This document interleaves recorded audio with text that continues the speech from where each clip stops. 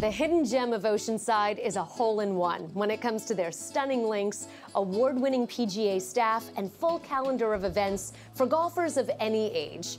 It's a no-brainer. Holly, thank you so much for having me here at Emerald Isle. Thanks for having us. Tell me about the golf course. We are an executive course, so that means that we have 18 holes, but we are a little bit shorter than a regulation course.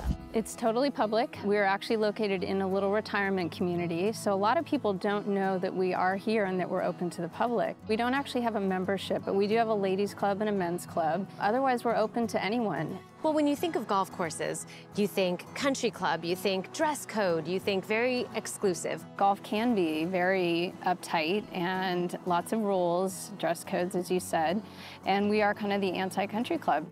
In a positive sense. We totally respect that part of the industry as well, but we're all about just people coming and learning and socializing and having fun, having it be not just about the golf. We're dog friendly, so people can bring their pups out on leashes if they want to. We're kind of filling this need in the golf industry, affordable golf that doesn't have a lot of rules and restrictions, and you can come and have fun and learn the game on our golf course. Do you offer lessons as well? We do. We have a PGA and an LPGA instructor on staff, and they're great. They teach beginners, they teach advanced students, juniors.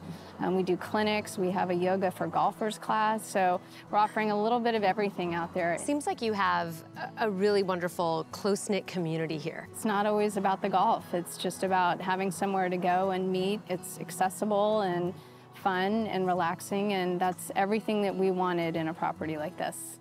A golf course that has great food, a stunning happy hour, and live music? Yeah, I'm sold. You can check out more information at emeraldislegolf.net.